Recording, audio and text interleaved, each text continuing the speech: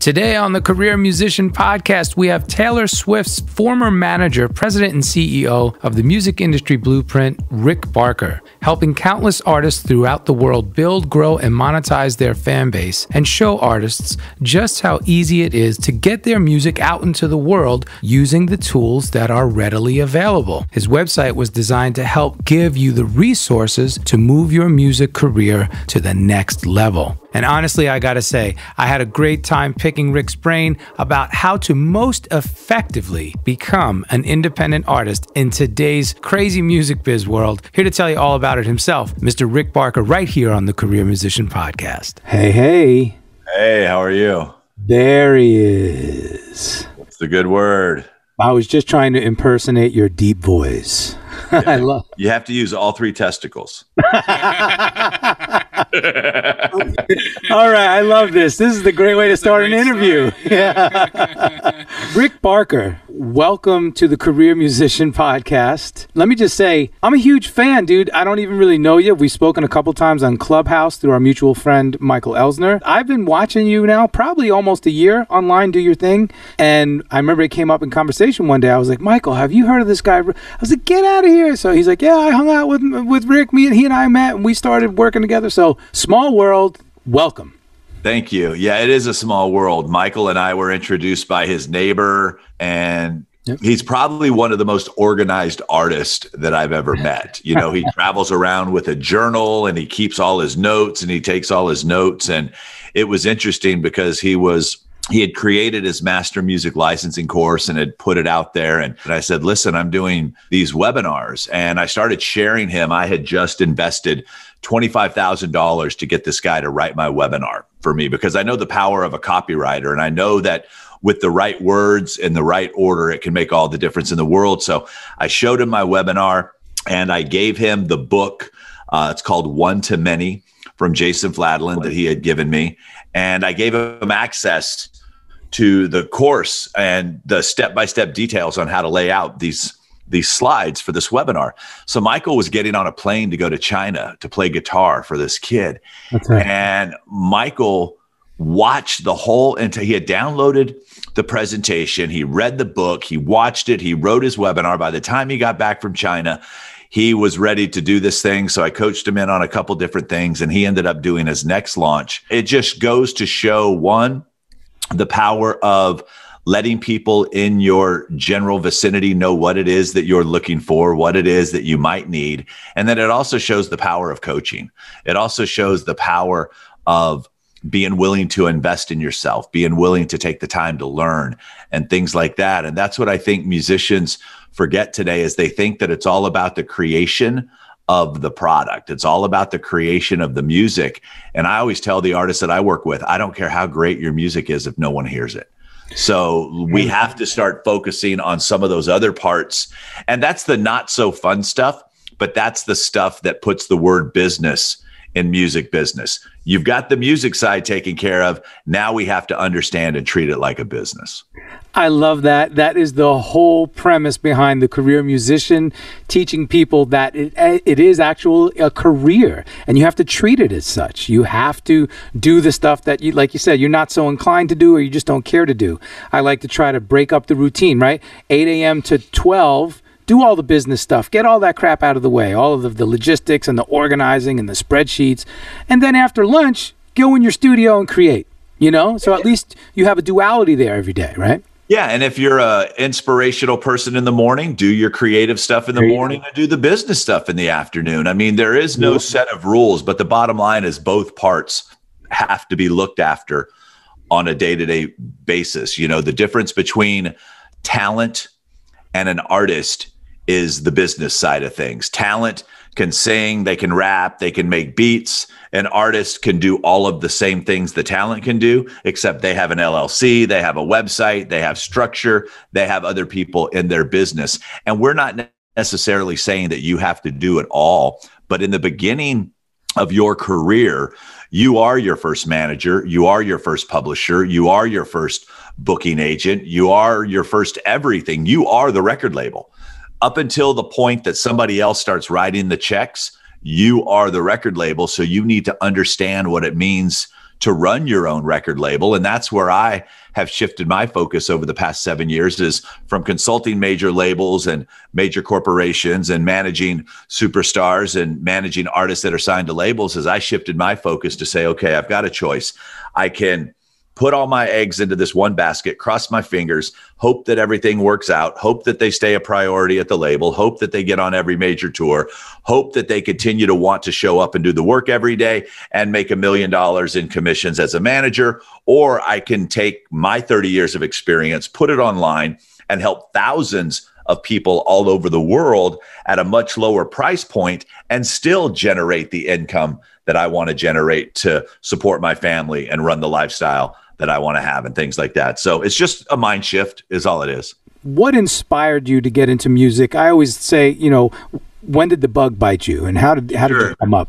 Yeah, the bug bit me at a very young age. I've always loved music. There's pictures that my grandparents had of me at 2 years old where they would put headphones on so I could go to sleep. I would sleep well to the music. I always wanted to be a radio disc jockey. I did not have the talent or the patience to learn the instrument. I admire all of you people. I've always had the gift and the ability to promote. So I would just find talented people and promote them. But radio was always the path that I ultimately wanted to take.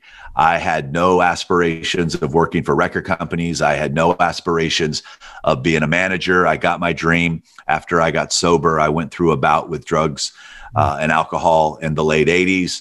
I went from living homeless on the streets, addicted to crack cocaine, to ultimately launching one of the biggest stars in the world. And the reason that I share that on whatever platform I'm on is to let people know that your past does not define your future if you don't want it to.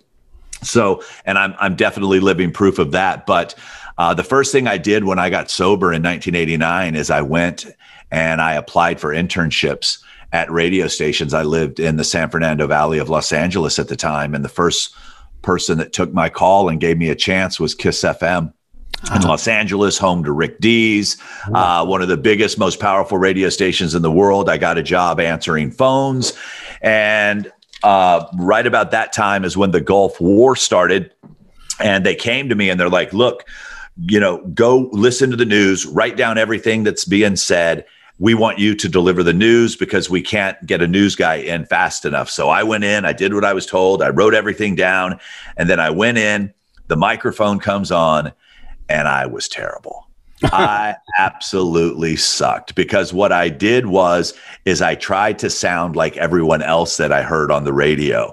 And back then it was the puking voice and here's the news, and you talk and you do all this stuff. And the lesson that I learned there, and I teach through stories, was that they want you to be yourself. People are hiring you to be you. They don't need you to be the next someone else. They already have that. They want you to be the first you. So when artists come to me, or managers or labels, that say, hey, we've got the next, Post Malone, I'm like, well, we have the current Post Malone. We have the next Taylor Swift. Well, she's not dead yet. We still have Taylor Swift. So I always want to encourage artists to be the first them. So as I got this gig in radio, I ended up moving to Santa Barbara, did my whole entire radio career in Santa Barbara, got there in my early 20s, ended up working at a pop station. My first radio name was Ricky Suave. Go ahead and laugh. Okay, now hold on. I got to ask you, did you always have this amazingly rich, deep voice? I did, yeah.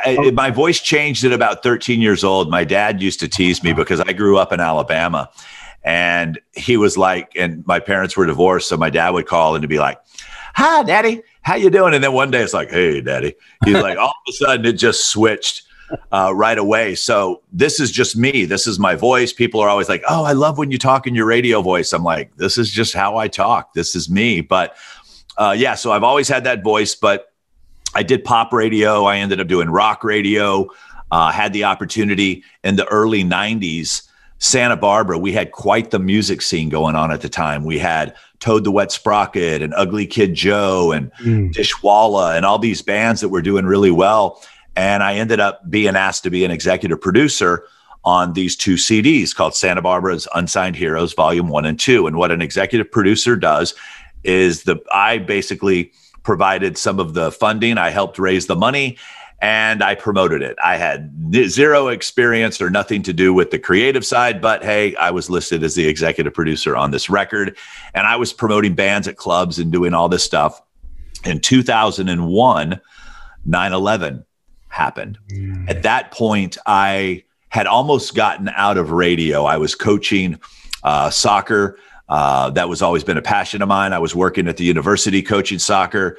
I thought I wanted to get out of radio. It was at a time when the big companies were coming in and they were starting to buy up all the local small radio stations. And it just wasn't fun anymore. And one of the things that I realized is that if I'm getting up at 4:30 in the morning, I better love what it is that I'm doing. And I heard you say that on Clubhouse. Yeah. Yeah. The love and the passion just wasn't there. But a buddy of mine called and he said, listen, I just bought my childhood radio station up. It was a little bit north of Santa Barbara.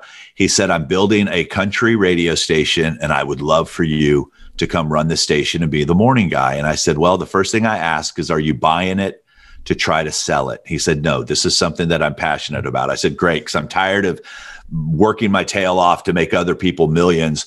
And then at the end of the day, I'm just another statistic at that point. So he said no. I thought to myself, I'm like, okay, I grew up in Alabama. I knew who Johnny Cash was. I was as qualified as anyone else in California to run this country radio station. So this was in October, right after September 11th happened. And at that time, the world was in a different place. At that time, everything kind of shifted. And I started listening to this music, this country music. And trust me, I was the guy that made fun of it like everyone else. You know, what happens when you play a country song backwards? You get your truck back, your dog back, your girlfriend back. You know, I was making fun of it just like everyone else. But as I'm listening to this music and the way that they told stories and the way that the songs were crafted, I absolutely fell in love with it. And so we started this station. I ended up getting what's called reporting status, where I would share the songs that I played with a chart. And when that happens, you get on the radar of the record companies. The record companies started bringing artists through. I started getting to meet artists. I started getting to ask questions. I always tell people, you know, I'm never the smartest guy in the room, but I always ask really good questions. And the questions that I were asking were things like, why don't we ever get to hear them play? If I'm your last stop tonight, let's put them on stage. Let's put them in front of an audience. And I started hearing things like, well, they don't have enough material to play for a half hour. And I would pause for a second. I'm like, wait a minute. I came from the rock world and the hip hop world and things like that. I'm like, wait, you just signed someone to $1 million deal and they can't even play for 30 minutes. They're like, no, they had this song. We fell in love with this song. And wow. They also said to me like, well, they're unfamiliar. No one knows who they are. I said, but if I play them on my station and I tell people how excited I am and they hear the music and they like the music, I can get the audience excited. Right. They're like, well, why would you be willing to do that? They said their songs aren't on the chart. I'm like, I don't care about the chart. I care about my community. I know the music that they like. So I asked for the opportunity to do that. I said, what if I could get radio to pay?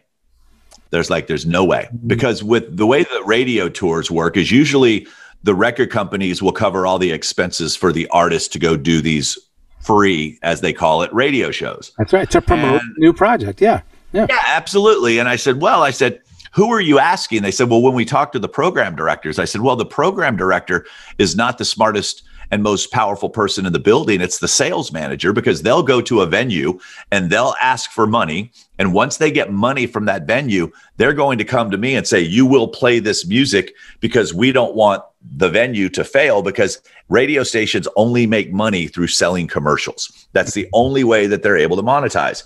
So I said, well, what if I could find stations that would be willing to do that? And they kind of laughed, and that was the end of that conversation.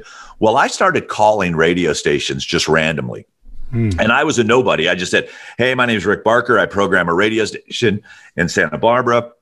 I said, if I can get artists that are on the lower end of the chart to come to California once a month, because Nashville, it was expensive to bring them to California, so they would very seldom show up. I said, could you come up with $1,500, 3 hotel rooms, dinner, and get a place for the audience or for the artist to perform? And they were like, sure, absolutely. So I created this revenue stream I called the folks in Nashville. I said, I've got 8 radio stations. I mean, big stations like LA, Sacramento, Bakersfield, all these stations. So they flew me out to Nashville. I met with all the VP of promotion at the record companies. I met with the A&R people. I mean, they treated me like a king. It was a great 3 days. I come back to Santa Barbara at the time and nothing. Crickets. No one. So I pick up the phone and I'm like, hey, listen, I loved the hotel. I loved the steak dinners. I said, but I need an artist for this to be able to work. And this was May. And they said, well, unfortunately, all of our bigger acts are out on tour this summer. So the promotion reps for the record companies are running meet and greets, and they're the ones that are getting all the attention. I said, wait a minute. I said, so you signed this artist to your record company, and now they're having to sit and wait. They're ready. You've got a song and everything. They're like, yeah, we just don't have enough people to be able to do this. I said, well, what if I took them out? I'm the one who built these relationships anyway. Send them to California. I'll pick them up at the airport. I'll put them in my red Suburban at the time. I said, I'll make this trip with them. And they said, great. They gave me an artist. His name was Josh Turner. At the time, he had a song called Long Black Train. And what they said was, they said, listen, this is working in the Midwest and in the South, but if we can get an area like California that's not as religious as other parts of the country, if they fell in and started loving this song, we know it could work. So they sent out Josh. We went on that run. He made $7,500. He was happy, went back to Nashville, told everyone what happened.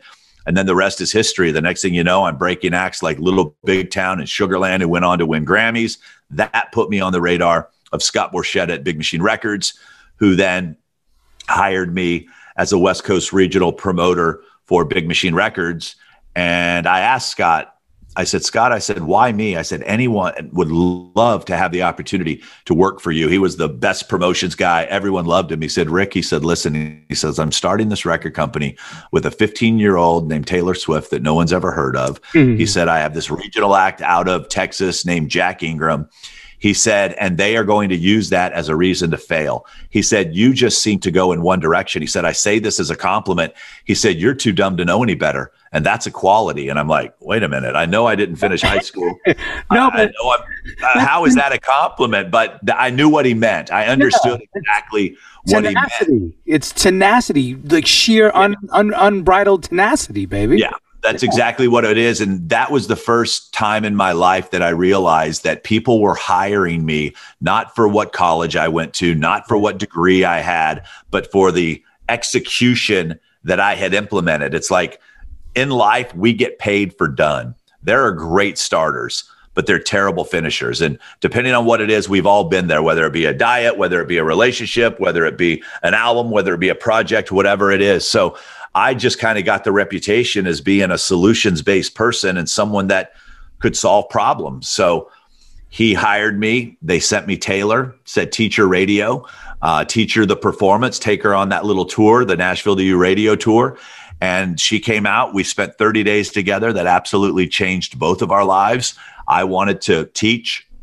She wanted to learn. I also had coached girls high school soccer a couple years before that. And what I realize now is that was God preparing me for Taylor, because I speak teenage female. I don't know if it's a blessing or a curse, but I understood her. And I was the right person for her at that stage in her career. 6 months after that, they went, interviewed with all the management companies. Most of them told her no. Other ones that she just didn't feel comfortable with. And then her dad called and said, what would you say if I told you Taylor wanted to be her manager? And I said, I'd say no. He paused for a second. He's like, wow, that's not what we thought. I said, I'm not qualified. I've never managed an artist before. And he said, Rick, he said, let me tell you something. He said, first off, you guys trust each other. He said, second, he said, you're not afraid to ask for help. He said, a lot of people think not knowing is the problem. It's not knowing and not being willing to get the answers is what the problem is. He says, and we know that you will put everything you have on the line for our daughter. And that's what we want in a manager. And she wants you. So I agreed to be her manager and did that for almost 2 years. Amazing. Amazing. So, okay. Wow. I talk about it all the time. Perseverance, determination, diligence, seeing things through, being motivated every day, even when you're not motivated. How do you get motivated? Get up and start doing shit. And then that perpetuates more motivation. You get more stuff done. tenacity, the fact that you went to those sales managers at those radio stations, you spoke to these program directors, said, look, this is what we need to do. I love that, and I always preach that to musicians. Now, we're on two sides of the fence here. What I do is in the trenches with musicians, the career musician, the players that are backing up artists, and also people who want to be artists. The number one question I get, the reason why I'm separating this here is, and you're more in the business side, the management. The number one question I get with all of my, colleagues or friends or whomever, or people, who are in the circle, how do I get a manager? And I always say to them, it's so funny because you say this, you're not ready for a manager. How do you know you're even ready for a manager? And with that, I'd like to introduce your platform. Now, your URL is just rickbarker.com. I love your podcast, The Music Industry Blueprint. You have so many different resources for people who are wondering, I need a manager. How do I get a manager? Go there. Go rickbarker.com, Music Industry Blueprint podcast. Rick, tell us about that. This is you reinventing yourself. Yeah. So what I realized was that what most people, they couldn't afford a manager first off. So it was going to be really hard to get a manager. There are millions of artists and hundreds of managers that those millions of artists want. No. So it's not physically possible for a manager to have as many people that reach out to them. So I was speaking at the CD Baby DIY Musician Conference, and I said, how many of you made $100,000 with your music last year? Raise your hand. And about 3 people in the room raised their hand. I said, well, had you made $100,000, your manager would have only made $15,000. Right. How many people can feed their families and run your career for $15,000? Mm-hmm. And that's when the light bulb went on in that room. I said, what you guys need is management guidance. You need someone that can help you with goal setting, structure, accountability, making sure that you're registering your business properly, make sure that you're doing the things that you need to do to be a successful business. Because right now, the record companies, the management companies, the booking agents, when we shifted from selling $20 CDs to now sharing in 0.00 whatever the percentage of a penny is, the game changed at that point. The millions and millions of dollars that were being made off these CDs off of just 1 or 2 artists meant a label could have 10 artists and they could put a little money in development and kind of divvy the pot out. Well, that changed. Your talent didn't change. Your dreams and desires didn't change, but the people that were in a position to help you at that time is what changed.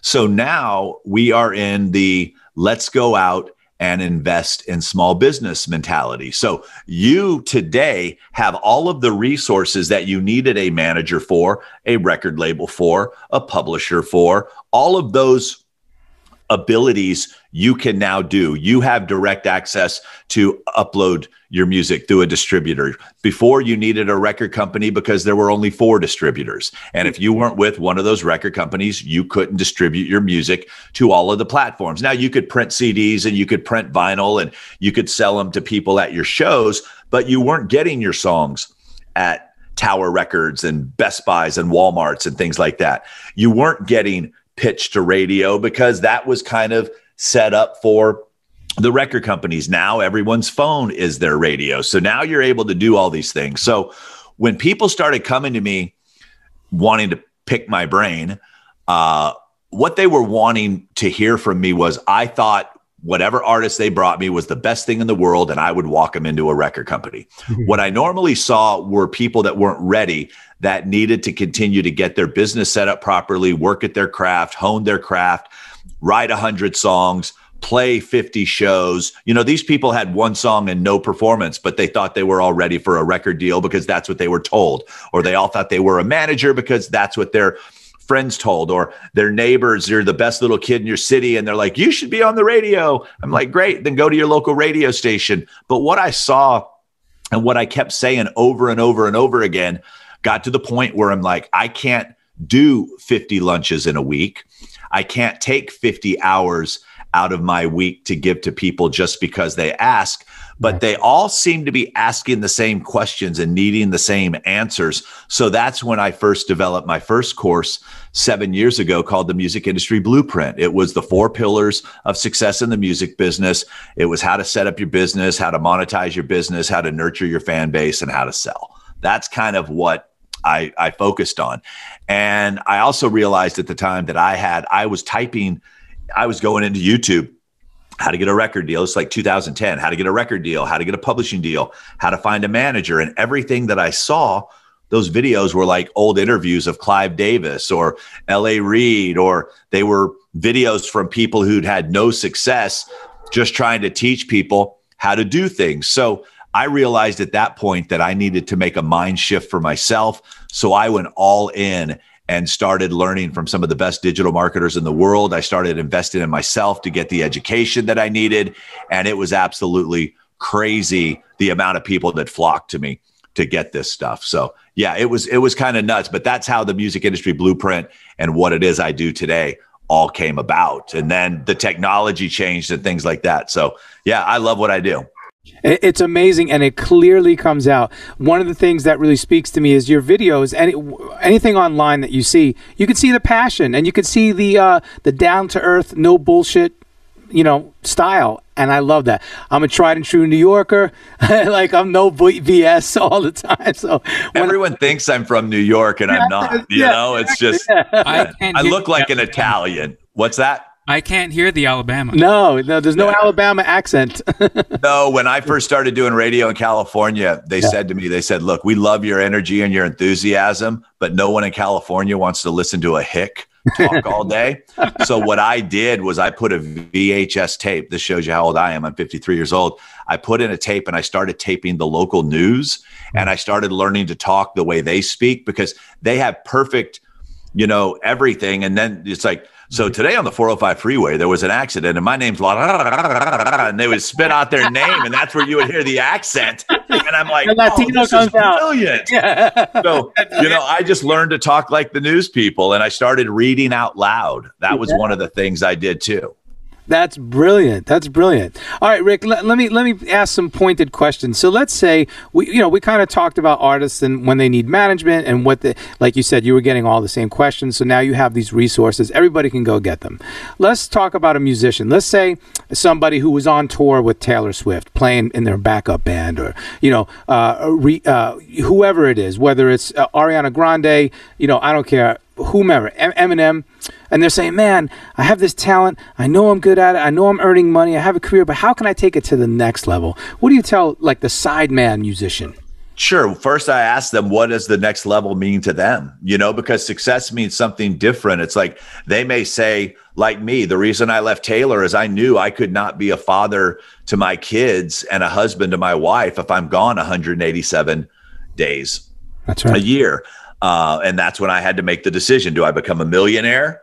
At what expense? Or so on and so forth. So it may be a side man or woman who is like, I've done my time on the road. Now I just want to be in the studio. Okay, so let's figure what that looks like. You know what? I just want to give lessons. I just want to have a handful of people. Because of my accolades, I can charge more than that person that's at the Guitar Center, not putting anything down about the Guitar Center, but your knowledge and experience, no one can have, but you can rent it to them. So that's what I tell people. You can't go do the days I did. You can't be on the tours that I was on. You can't do all that stuff, but I can sell you my experience so that you don't have to make the same mistakes I did, and you can learn faster. So for that side person, it's first off, decide what it is that you want to do. Today, what's great is you could build a business where you could play guitar for all these independent artists, where they can go say, hey, so-and-so who played for Madonna is featured on my record, and you can record that at your house and send the stems to these kids. And, it's like, there's so many different things. It's like, you could be a work for hire. You could take your accolades and say, hey, how would you like to be able to go to your audience and say, the producer that did this, or the keyboardist who did this, or the drummer that did this is playing on my record. I saw a lot of that happen when COVID went down, because all of my buddies who are touring musicians were out of work. Yeah. So they had options. So they're now all coming to me going, dude, you've been doing this online business for a while. What can you do to help us? And this is a real conversation that I had was, you should be getting paid as a work for hire. No, they can't afford your union rates. No, they can't afford this. But my God, if you found 10 people a month that wanted to say that you played on their record and you charge them $300 to do the guitar parts, all of a sudden you're making $3,000 a month. Yeah. And that's more than the unemployment checks that you're getting and the stimulus checks that you're getting right now. And it can keep you afloat until this happens. You also may want to write a course, create a course. You may want to start building an email list that then you can go handpick students from. The 5 things never to do when getting to a gig. Who are the 5 people that you should get to know? How to be nice to the sound man, because he could be the next guy that lets your band in. All these different experiences, because what I was told before is that if you're on chapter 3 of a book, you have something to sell everyone who's on chapter 1. Why? Because you're 2 chapters ahead of them. And that's the same thing. It's like there's life experiences that you have that people will pay for. And that's what I've done. I have artists of mine who, booked 80 house concerts. I'm like, let's teach people how to do that. We'll put a couple videos together. We'll put a couple check sheets together. We'll charge $47. I've got an email list of 53,000 people. If we go find 1,000 of those people that will pay your $47, you just made $47,000. And we did that on numerous occasions. I have one of my clients, Pamela Parker. You guys should look her up. She's brilliant. Every time she sings, people are just floored. So I had Pamela create her vocal warm-ups. It took her an hour. We put it down. We told her, if you only have 15 minutes before the show, make sure you do warm-ups A and B. If you get 30 minutes, do A, B, and C. She walked them through. She did the warm-up. She did everything. So we just created a $27 vocal warm-up class, and she sold the crap out of it. So now it's, and I hate to say this, but many of these artists, these side hustles that I'm teaching them, they're making more money from that than they are with their music right now. And it's allowing them the ability to fund their music. Because here's the part that got screwed with COVID. At the recording of this, we are in a very interesting time right now, is there aren't a lot of tours and things happening right now. Absolutely. And it kind of freaked everybody out for a second. All of a sudden, people were like, wow, everything that we took for granted, all of a sudden disappeared. So I'm so crazy. I'm so glad you said that. Take for granted. We just had another interview this morning, and a fantastic musician had a stroke, lost the use of his left arm. Saxophonist, right? Yeah. Pivoted, reinvented himself, plays a one-handed saxophone that he created. Okay. Anybody heard of Def Leppard? Yeah, exactly. The one-armed drummer, of course. Exactly. Yeah. Same concept. Yeah. And one of the things he said was, you know what? Prior to my stroke, I had taken my musical gifts for granted. And oftentimes that is the case. You just don't think about it. Well, the bigger problem that I saw too, and I ended up doing a video that I shared because I knew an artist wouldn't be comfortable doing it. And I wanted to touch on some topics that it would seem weird coming from the artist. So I did a video called What Fans Can Do Right Now to Support Your Favorite Artist. And I explained to them, I said, those independent artists that I read your comments about, oh my gosh, I proposed with your song. It was the first song. My first dance at my wedding was this song. I played your song at my father's funeral. I said, these songs that are changing people's lives. I said, these bands that you're telling them how great their stuff is. I said, those independent artists, what you don't understand is that they fund the recording of those songs. They fund the creation of those songs. And the part-time jobs that they had to be able to fund you having a song at your first dance and you having a song at your wedding are the Uber drivers, the Lyft drivers, the bartenders, the restaurant people. Those businesses are also shut down. I said, here's how you can help. And I'm like, when they go on and do a Facebook Live and they put up their virtual tip jar, throw them a couple bucks. But what I told to the artist is I said, listen, I said, strangers will walk up on the street that we don't know and ask us for $1. And most of us give up whatever we have. Why is it that your fans will give money to complete strangers, but they won't give money to you? And they paused for a second. I said, the answer is because you didn't ask. People don't know what your problems are until you share them. Now, don't be that person that just shows up when you need stuff all the time. Right. We don't like those people in our lives. But when you could tell stories and say, listen, you know, I had one of my artists, he called up and he was pissed because he had 100 dates canceled and he had a living room full of boxes of merch. Wow. And he goes, Rick, what am I going to do with all this merch? I said, you're going to sell it. So what do you mean I'm going to sell it? I said, you're going to go on Instagram Live. You're going to do exactly what I tell you, and you're going to sell those T-shirts. He goes, all right, what do I got to say? I said, you're going to go to them and say, guys and gals, I was so excited to see you this summer. I'd been waiting all summer. I had all this merchandise that you guys have been requesting and wanting that I was going to bring to the shows this summer, but with everything canceled, I'm sitting on these boxes of inventory. I said, I want you to open up a box, and I want you to pull out a piece of merch.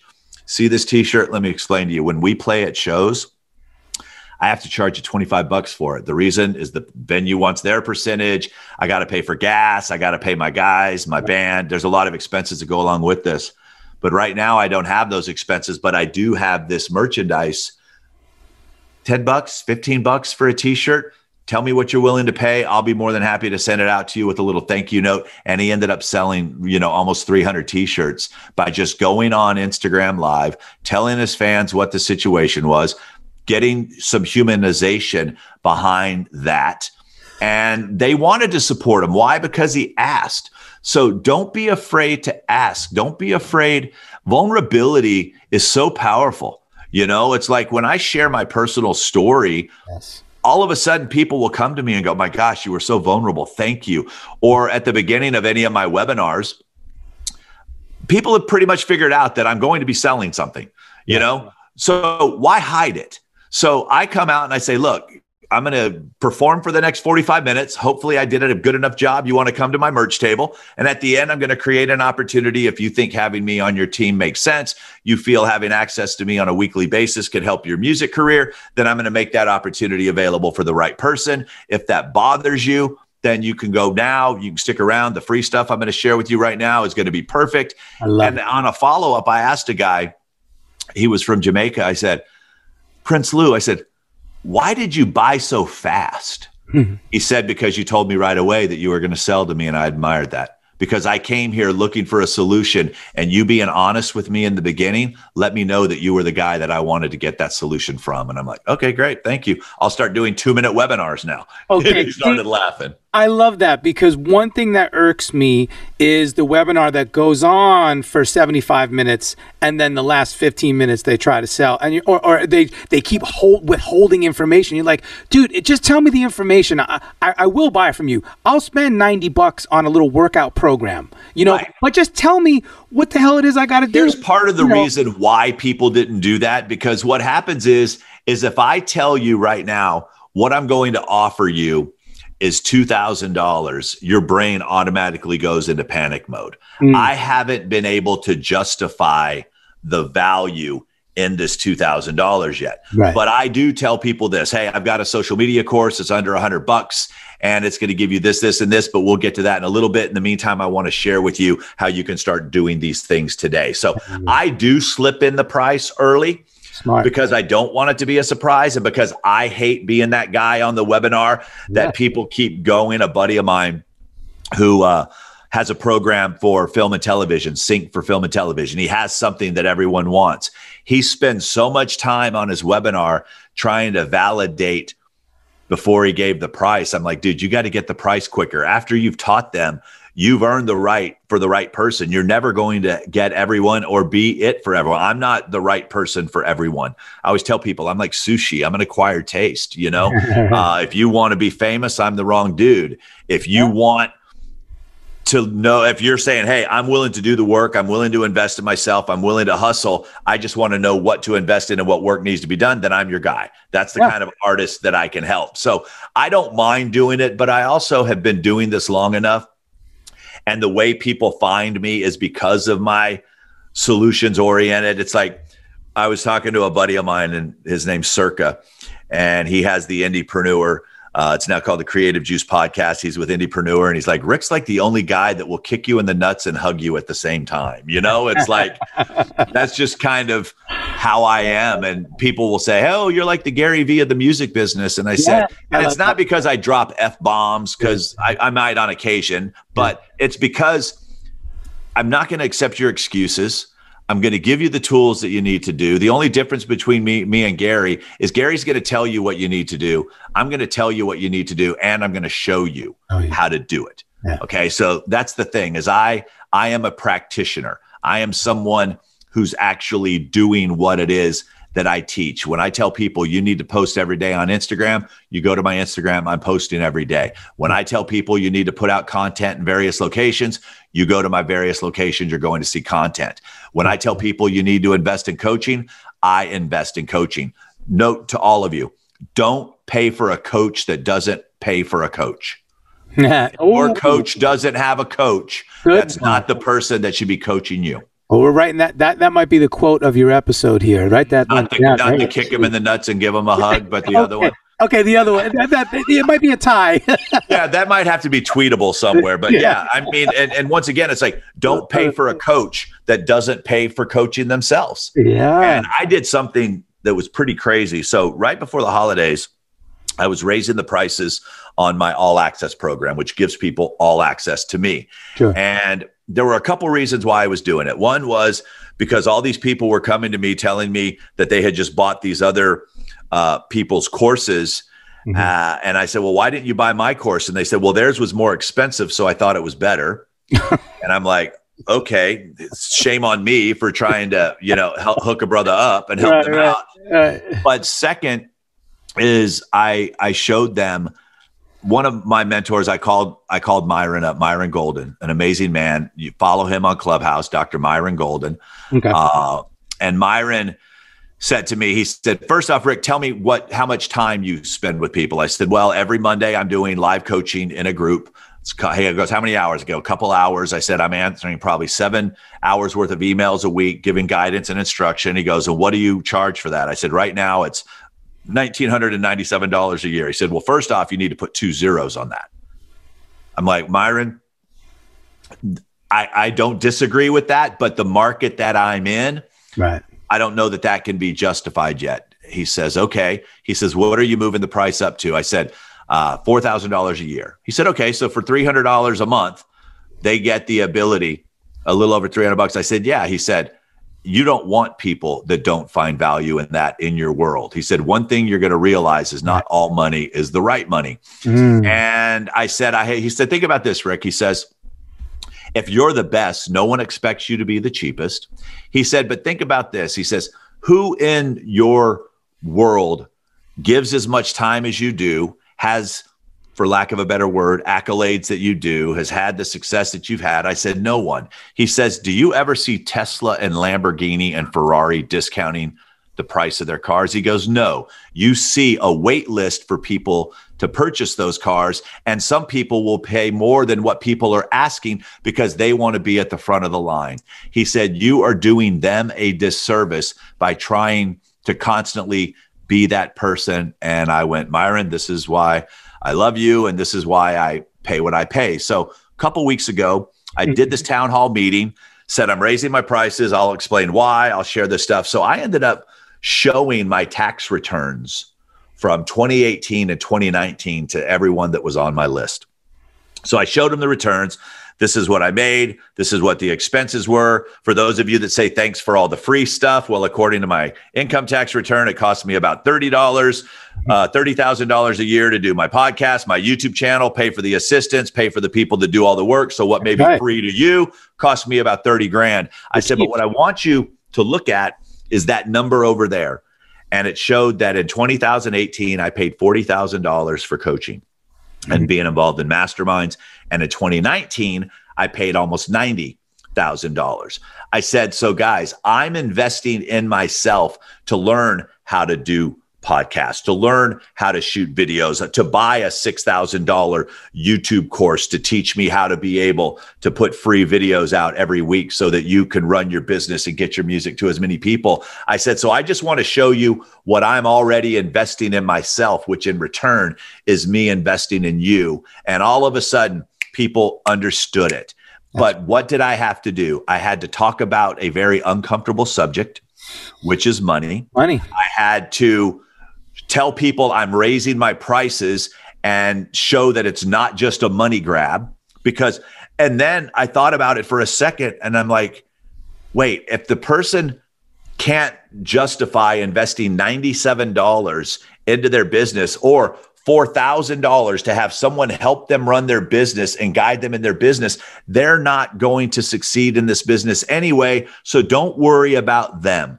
You're not going to be right for everyone. And that's what I really realized at that point was the person who set their business up properly, the person that understands that the best athletes in the world have coaches, the best golfers in the world. Tiger Woods can beat everyone. Well, guess what? He's got 4 different coaches. One helps him with putting. One helps him with mindset. One helps him with his swing. One helps him with his physical fitness. I mean, all the best people that perform at the highest levels have coaches. Why shouldn't the artist? Hey, it's Rick Barker, host of the Music Industry Blueprint podcast, former manager of superstar Taylor Swift, author of the $150,000 music degree, and creator of the Music Industry Blueprint. You are listening to the Career Musician podcast with my bud, Nomad. Go behind the scenes with host Nomad to gain inside knowledge of entertainment business from the world's leading musicians, artists, producers, managers, and more. Being a career musician is more than just gigs and sessions. Are you a career musician? Find out on the Career Musician Podcast, streaming everywhere.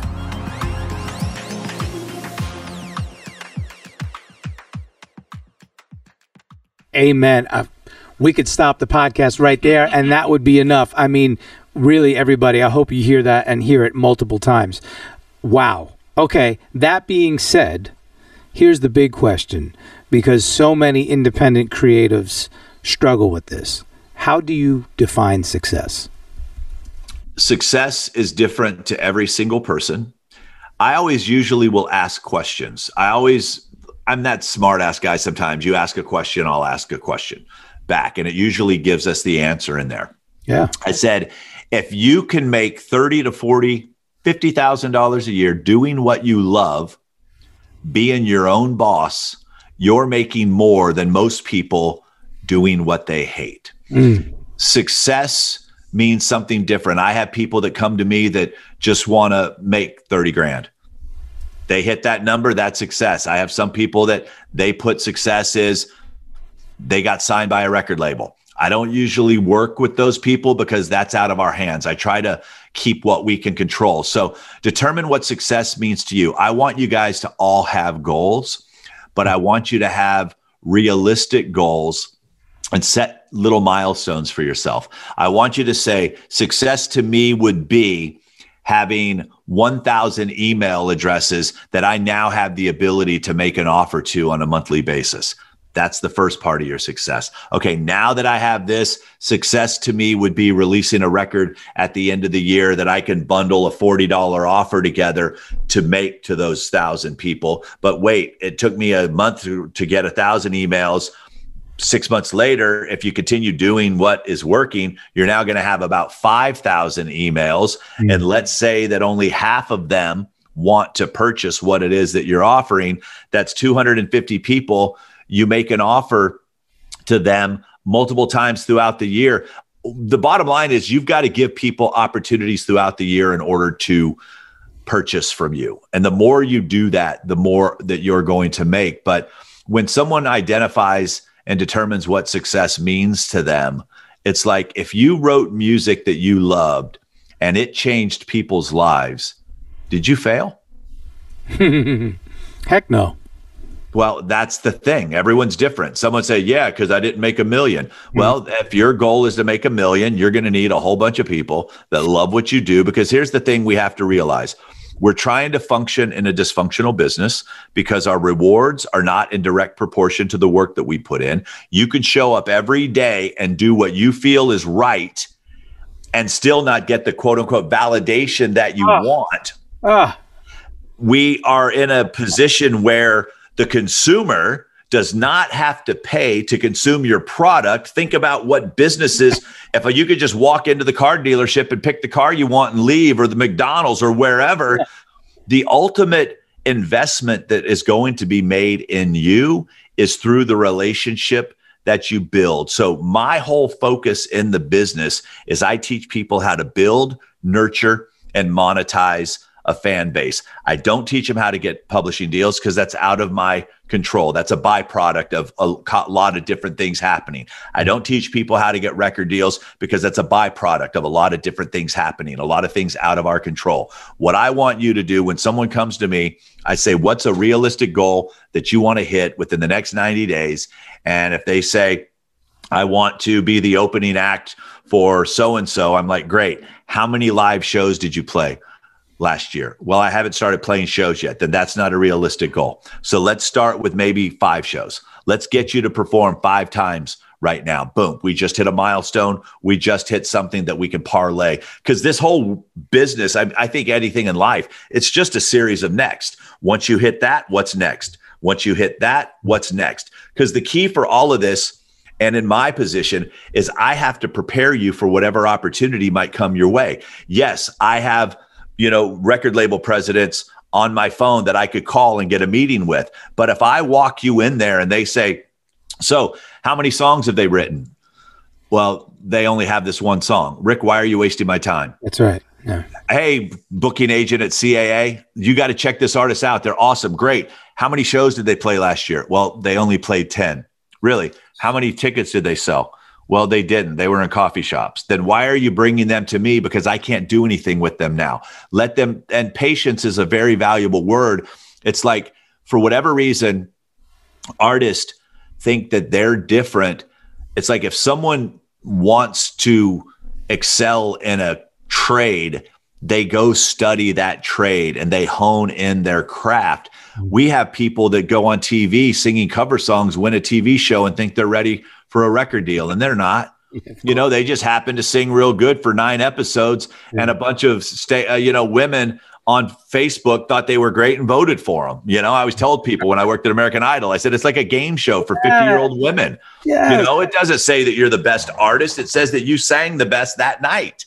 That's all it says. So let's not be afraid to put in our 10,000 hours. Let's not be afraid to hone our craft. You want to be a great songwriter, write songs every day. You want to be a great instrumentalist of some sort, play that instrument every day. Start studying from people that are having success doing what you're wanting to do. When you see Lil Nas X win a Grammy, that doesn't mean you should be on TikTok. Your audience may not be on TikTok. What you need to see is that it's possible. And then what we don't see is that's the tip of the iceberg. We don't see what's below the water. We don't see the no's. We don't see the struggles. We don't see the 100 songs that failed. We only saw the one song that worked.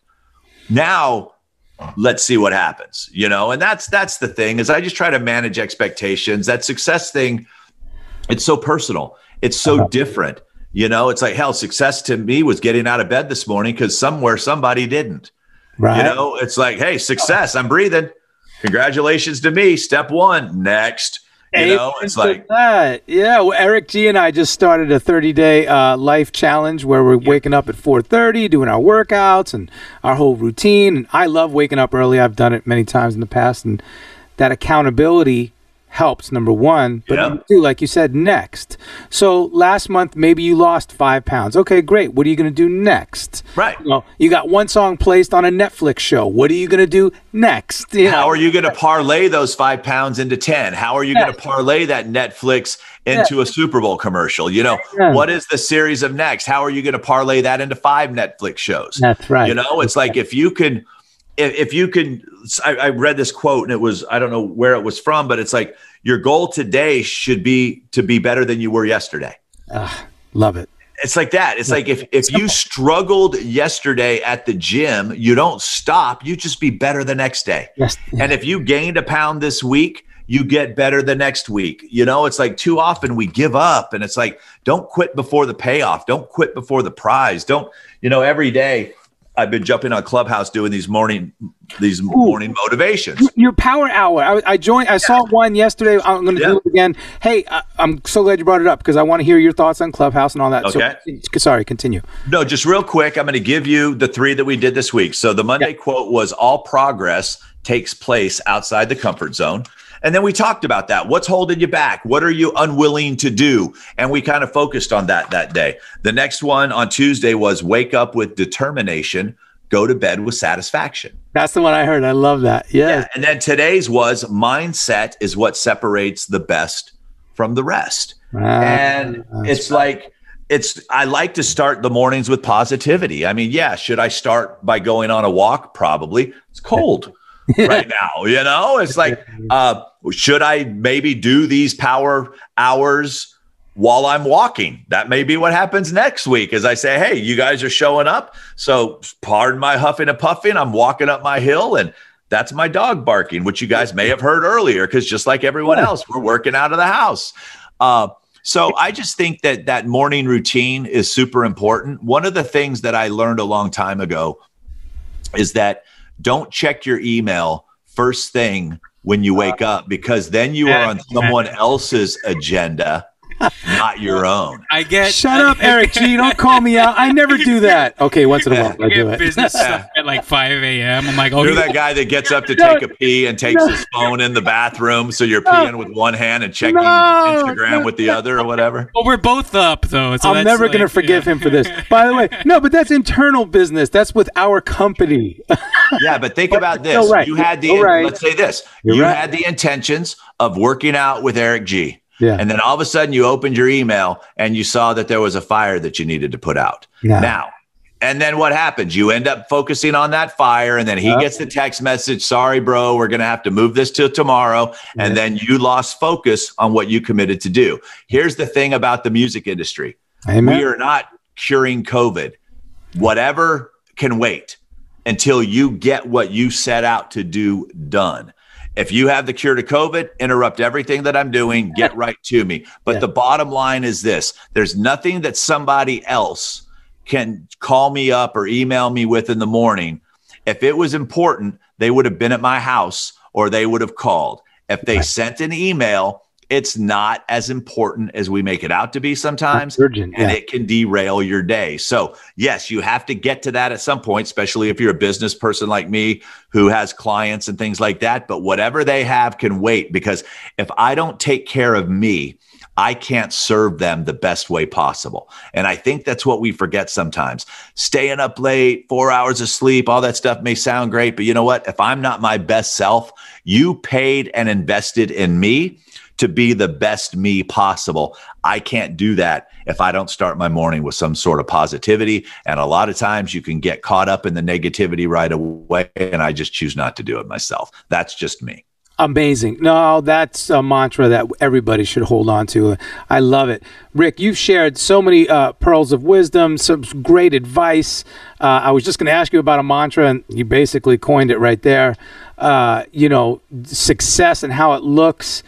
Brother, everything is perfect. You have all these resources. Is there anything you want to say? Oh, I did mention Clubhouse. I love the fact that you're on Clubhouse every morning. Yeah. Are you doing that power hour every morning or 5 days a week, or how you doing? So right now I'm doing it this week, Monday through Friday.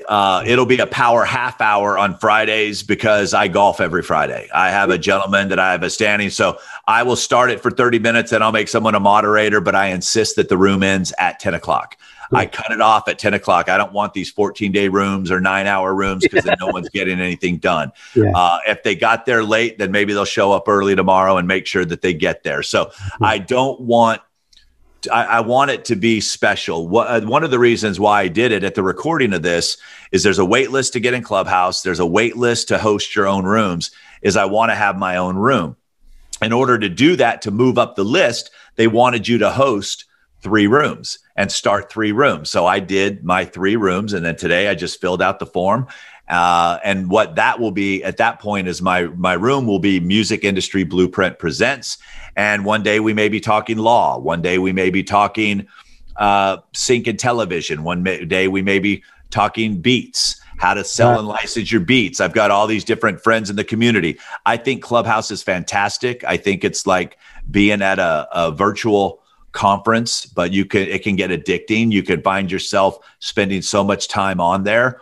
One of the things I tell my students is at some point you have to stop learning and start doing, stop buying courses and start implementing. You should always be learning. But the point is I do what's called just-in-time learning. Mm-hmm. And Michael Elsner, my buddy, and I talked about that yesterday, is like I have books and I have courses that I purchased because if somebody asks me something about publishing, I don't want to take a whole publishing course. I don't want to stop my life to take a course. I want to go to that course, grab what it is I need, put it back on the shelf, and then get back to what it is that I'm doing. So we call it just-in-time learning. We do the same thing in music production and composition all the time. Yeah, you pull out. Yeah, you go to YouTube, how to use this new plugin. A new plugin comes in. It's like, do you want to sit there and spend 3 hours trying to figure it out on yourself? Or do you want to find some 10-year-old kid from England that's going to show you how to do it in 15 minutes? It's that kid for a while.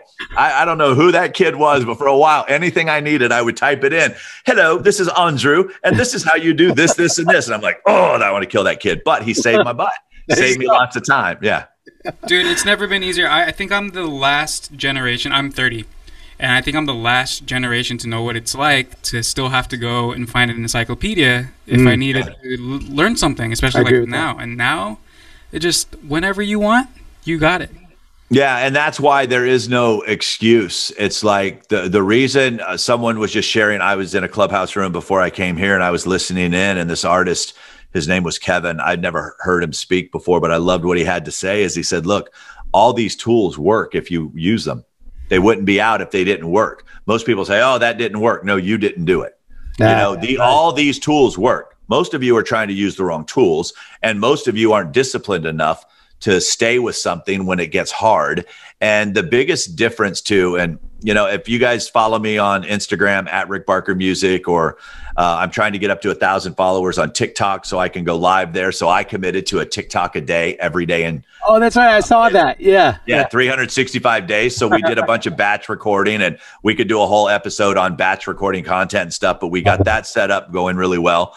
But just kind of hit me up there, because when I hit 1,000 followers, then I'm able to go live. Because what I said, and the reason I stayed away from TikTok for a while, is I thought the last thing they needed was another 53-year-old white dude doing stupid dances. Right. I didn't feel that I brought value to the platform. And then I was talking one day, I said something, it was about a minute, and that guy's like, that's what your little nuggets are what you should be putting on TikTok. That sets you apart. I said, yeah, but I want to teach. Sometimes if I teach on a subject, it's 5 minutes long. He says, great, break it into 5 1-minute part series. So I paid a guy that I found on Clubhouse. His name's Michael Sanchez. His rate was like $400 for 2 hours. So I went in, paid his money. We got on. He gave me some examples of some people to use. It was like an hour and 15 minutes in. I'm like, dude, I'm done. I got my answers. I don't need to sit here for another 45 minutes just because I paid for it. I'll come and ask you a couple questions later, but don't be afraid to get information and pay for information, because the information that you can pay, I'll leave you with this story. So there's a guy by the name of Ryan Lee, and Ryan is also on Clubhouse. He's one of those gurus. And Ryan was helping people set up businesses. He was doing all kinds of things. So I was on a webinar. I'm a webinar junkie. I love to listen to them. I love to learn different styles and things. And he said, and I knew it was a scarcity tactic, but he goes, the first 9 people get in, because you're going to get a half-hour consultation with me for $500. So boom, I put the money down. I was typing in, did I get in? Did I get in? I was like so excited. So I go out to the hot tub that night. My wife and I are out there. And I'm smiling. She goes, what are you smiling about? I said, I just was one of the 9 people. She goes, for what? I said, I paid $500 for a half hour of this guy's time. And she about choked. She's like, what are you going to get for $500 for a half hour? I said, I know, I'm curious to see too, because one day I would like to charge $500 for a half hour. So I get with Ryan. First thing he asks me, do you have a $24,000 course? I'm like, hell no. He goes, I said, I got a $497 course. He goes, but didn't you say that you consult artists and you're a consultant? I said, yeah. He goes, what do they pay you? I said, $2,500 a month. He goes, my friend, that's $30,000 that you get paid by this person. I know that's not a course, but you have something to offer for that. I'm like, Yeah. He says, then I want you to offer it. I'm like, okay. So I go to my email list and I said, hey guys, a lot of you are always asking me if I manage artists anymore. I take that as a compliment. What I'm going to do is I'm going to work individually with 12 people every week for the next year. And it's going to be, 5 figures. If this is something that you're interested in, let me know. I was so reluctant to push play on the email. I pushed send. And the next thing you know, there were like 37 people that wanted to fill out an application to spend $25,000 a year with me. Come on. So I ended up going through, I took a dozen or so on, and I went back to the hot tub. This was like, so I paid for my $500 on like a Thursday. I had my meeting with Ryan on a Monday. I made the offer on a Thursday. So a week later, I'm in the hot tub with my wife, and I have this grin on my face again. And she's like, what are you smiling about? I said, remember that $500 that I invested in for that half-hour conversation with that guy? She's like, yeah. She goes, what did you get for it? I said, well, we got $180,000 in business.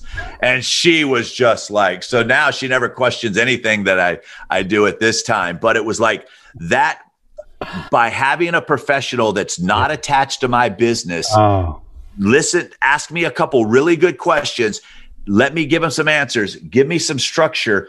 I invested $500 and ended up generating $180,000. Was that a good investment of a half hour of someone's time? Most people would say at the beginning, what are you getting for that? No, it's the knowledge that he gave me. I've been able to duplicate that over and over and over again, and I only paid for his time once. Hell fucking yes is my answer. Once. I wouldn't have even questioned. I would have been the same as you. Yeah, absolutely. Let's figure it out, babe. Trust me, it's going to be worth it. Especially if you trust the source, right? You have to vet the source, make sure it's it's legit. But well, I just wanted to learn, because I could have learned what I don't want to do when I spend a half hour with people, but I learned how to ask really good questions. I learned just get to the point. It's like, let's not sit there. He didn't want to hear my life story. That wasn't important. He goes, you obviously have a story, or, I can do research on that. It's like I tell people on Clubhouse, they're always like, Rick, come to the room and tell everyone all your accolades so it sounds great in the room. And I'm like, look, just tap on my profile. What's the question? How can I serve you? And then all of a sudden, my Instagram following goes on. So back to the original question with Clubhouse. I think it's fantastic. I think it's a great way to network. I think it's a great way to serve others. And I'll leave you with this. If you go into everything you do with a servant's heart, the money will find you. Bam.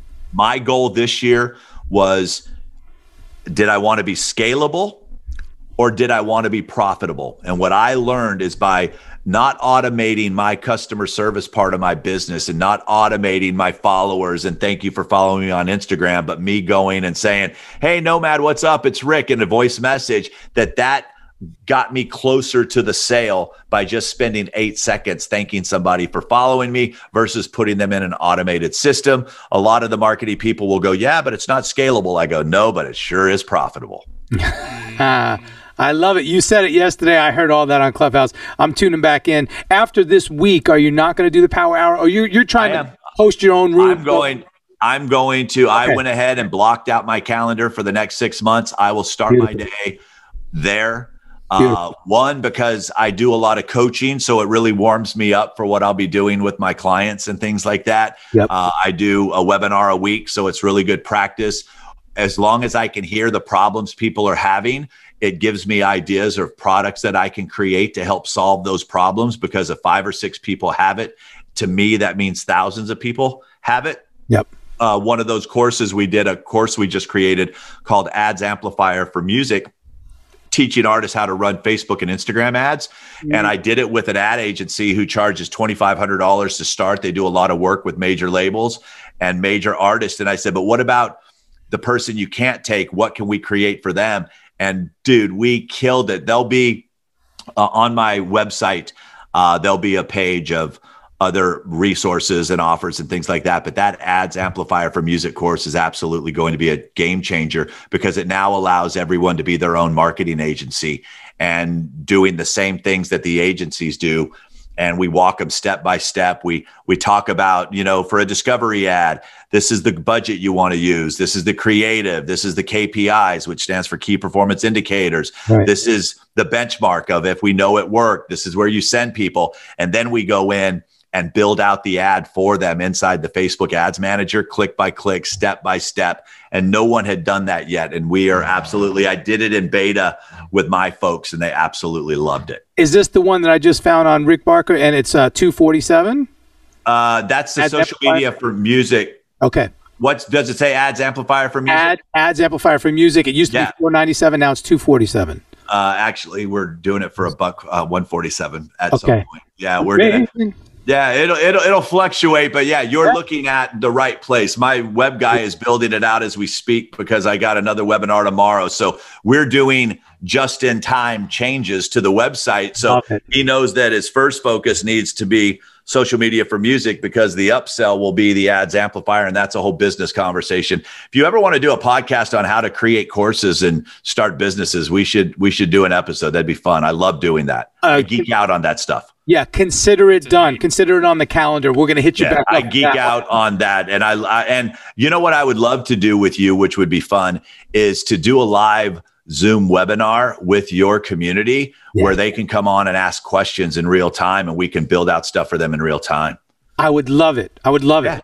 Rick, you don't understand. You're my guru. You're going to be my coach. After this podcast is done, we're going to have a private 2-minute conversation about how I can make you my coach. Yeah, it's only $500 for a half hour, right? You already said you'd pay it. I heard you say it. Oh, Rick, killing me! I love it. No, I'm only $150 a half hour, so I'm $150 a half hour, $300 an hour. That price will go up, but yeah, I already heard you say you'd pay it, so I'm. I love it. Hey, before you go, can I steal 1 more minute of your time for some rapid fire, and then you get to dinner with your wife and kids? Okay, we got a timer on the clock here. Okay, rapid fire. I don't want you to think. See it? Yeah, let me see if we're gonna. You don't want me to think. These are going to be some really funny answers then. Because everything's going to be Prince. You started it already, though. That's all right. As long as we can see it. Eric, you're going to give me the countdown to the end, so I know when it's coming. 1 minute. Here we go. All right, here. You ready? All right. Yep. 3, 2, 1, go. Name 3 business essentials. Trust, honesty, and do what it is that you say you're going to do. What entertains you? Hip hop. Social media account of yours that gets the most action. Instagram. Last concert you attended. Bruno Mars. 3 top artists in your playlists. Prince, Eminem, and Sky Daddy. Instrument you wish you could play. The bass. Favorite city. Nashville. Guilty pleasure food. Oh, too many. Ribs. Drink of choice if you have one. Water. Favorite decade of music. 80s. Hidden talents. Tie a cherry stem with my tongue. What would you do if you weren't doing this?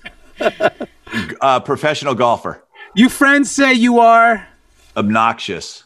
Song or band 3, that changed your life? 2. Song what? Song that changed your life? Live Like You Were Dying, Tim McGraw.